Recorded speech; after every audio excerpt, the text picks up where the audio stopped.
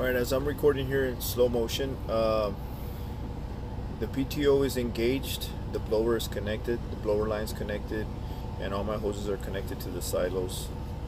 What I'm going to show you is how to build tank pressure. The video quality is decent, it's just I don't have a wide angle since I'm holding my phone in my hand while I'm doing this. Right now I'm walking up to the pressure gauges. The red is tank pressure, green is line pressure, and the bottom one there, the third little one, that's your weight pressure. It goes off of your airbags. Right now the line is closed for that, and you don't read any weight. We're looking at these valves on the bottom. There's 3 hoppers and 3 valves. Those are closed so that no sand product goes through, and this is your downhole line. Your downhole line controls the air that goes through your product line. Alright, we move up, and that's aeration. The red one is your blow down. This is an important one, and that's just an open line that goes out to the air, open air. You might get a chance to see it here on the bottom of the tank, and it's just an open line. So all the air right now is flowing out of that line, so there's no pressure buildup. Your blow down, if you see the blue sticker, that's your blow down. Right now I'm closing it up, and as I close it, there's no open air pressure, no open air going out to the environment. And then we have our top air. My top air is going to remain open for now until I build the 10 psi. So right now it's pushing air up onto to the top of the tank, and the tank's going to inflate, you know, in a figure of speech. It's going to start building that pressure up.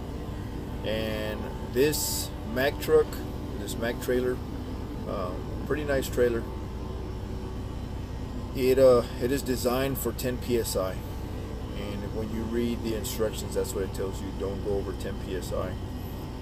And as long as you don't go over 10 psi, most of the time you ain't gonna blow, you ain't gonna sand off. If we look at the red sticker, that's your tank pressure building. Right now we're close to 5 psi, and we're trying to get to 10. And the green is your line pressure. No line pressure right now because there's no air going through the line on the bottom of the tank. Alright, we're at 6 psi, and as it slowly starts to build, I'm going to be moving back to the front of the trailer so I can open up my downhole line.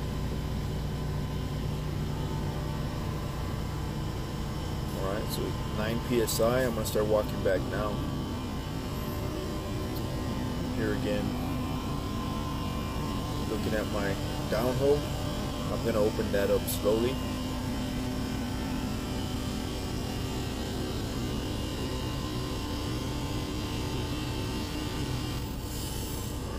That line's open, air is going through the bottom of the line now, and I'm going to close in my top air. And I want to do that pretty much within a couple of seconds of each other, in that order.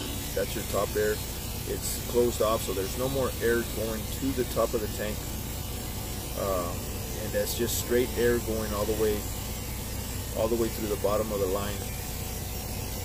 And right now, before I go and open up my product lines, each hopper, I'm going to look at my lines to make sure that there's nothing loose and that I don't have no hoses flying off here.